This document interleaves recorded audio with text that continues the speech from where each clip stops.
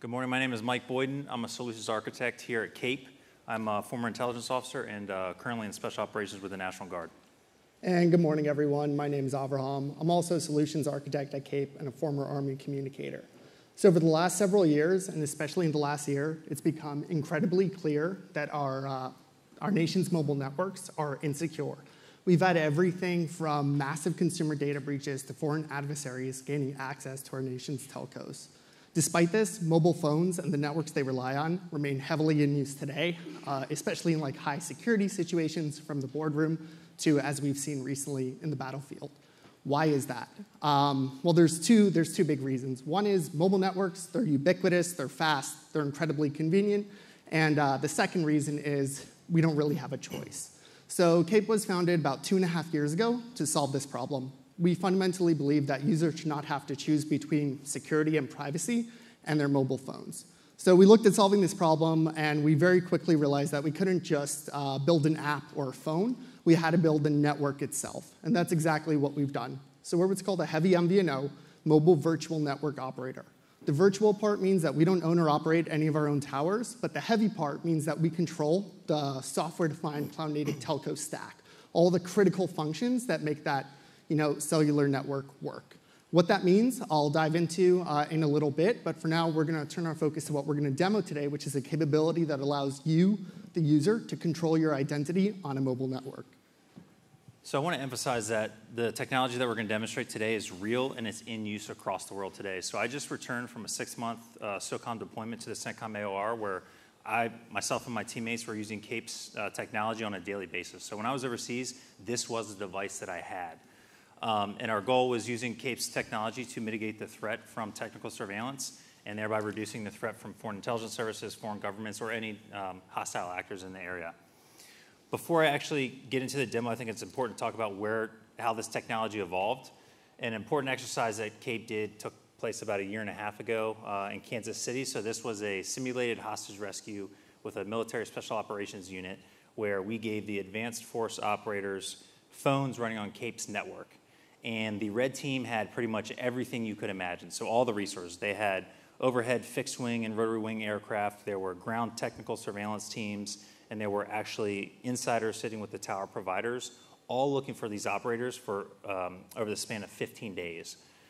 The bottom line is at the end of the exercise, they could not find the operators running on our network. So this was something that the red team had never seen before, and they weren't aware that a technology like this existed. And it was a huge milestone for CAPE and our technology, and it led to what we have today. So every single phone, including the ones in your pockets, have a set of identifiers associated with them. 3 of the most common ones used for targeting are the IMSI, which is a number associated with a SIM card or your subscriber on a network, the IMEI, the number associated with the physical device itself, and your ad ID, which is used by applications to target and track you. Any one of these, or all 3 of these identifiers, can be used by an adversary for targeting or tracking. What CAPE has done is bundle these 3 identifiers into a concept we call a persona and allow you, the user, to control your identity by changing or rotating your persona. Mike is now going to show you what that looks like. So I want to demonstrate kind of a typical scenario of how I would use this device on deployment. But before we get into that, I'm going to first just give Avraham a call just to show you. I like to show people that this is a real network. It's up and running. This phone, although it does some cool stuff, it does what every other phone does. So he's getting a phone call from me. Let's go ahead and hang up. I'm going to go into the CAPE app. So this is what gives us access to the device features that we need to take control of our identifiers on the cellular device.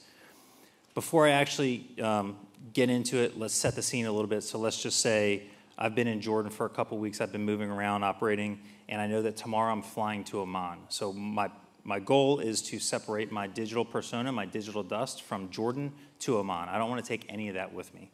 So as you can see here, I've pre-populated 3 personas on our personas page.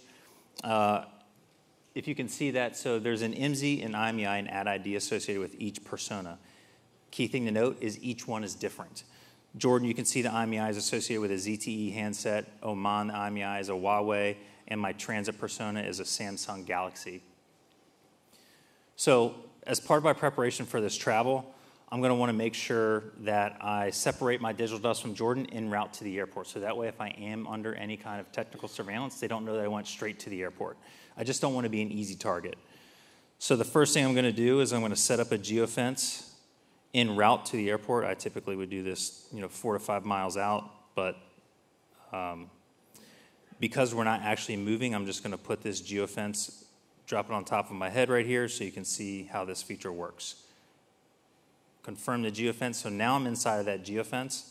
I go to my personas page, and up at the top you can see the cooling down screen. So what's happening right now is that modem is actually powering down and rewriting itself with the all-new identifiers that I've pre-populated under my transit persona.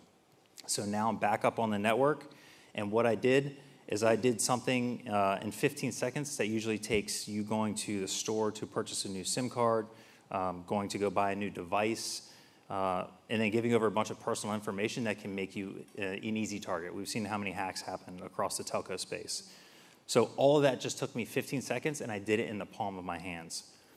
What I'm going to do now is I'll typically operate with this transit identifiers or persona all the way to the airport and throughout my time in the airport. And then as soon as I touch down on my target location, Oman in this case, I'm going to immediately switch to that persona. So again, you're going to see that modem breaking down and rewriting itself. So now what's going to happen is when I come back up on the network, I'm associated with new digital persona and identifiers that have never before been seen. So I can be pretty confident that I'm not under any technical surveillance. And I can go ahead and create as many personas as I need to and rotate manually or via geofence whenever I need to if I ever get the feeling that I am under any kind of surveillance. So to end this out, let's go ahead and just give Abraham one more call. And the thing here is, you're going to notice my phone number did not change, but all of my identifiers did, and it just allows the operator to take control of their digital identity. And something I'd like to point out is this is a non-rooted, normal Android phone. It's got all the normal phone features. It operates just as a normal phone does, but it allows you to control your identity. So what lets this happen? That's that mobile network core. It's a software-defined cloud-native core that we have built over the last 2.5 years. That does everything from user authentication, SIM provisioning, call routing, data connectivity, et cetera, et cetera. We've built it. It's deployed. Our network is live nationwide. We support roaming across the world. Now, about 1.5 years ago, Guam was attacked by a Chinese state actor, Volt Typhoon, which compromised a bunch of critical infrastructure in Guam, including the telco environment there. In partnership with the Navy, CAPE, we took our software-defined mobile core, we lifted and shifted it over to Guam and deployed it there. And long story short, we were able to secure the telco environment even when the underlying infrastructure was insecure. Now, this is a capability that isn't just some boutique, unique thing that we've developed just for the Department of Defense or the United States government. Our network is live nationwide, and we believe that every American consumer, you in the audience, your parents, your family, whoever it may be, has the same right to security and privacy. And you could go to the App Store or the Play Store, download the app, and get connectivity through CAPE today. There's a lot more we'd like to talk about, but of course, we're limited on time. So if you guys have any questions, please feel free to come up to us afterwards. Thank you.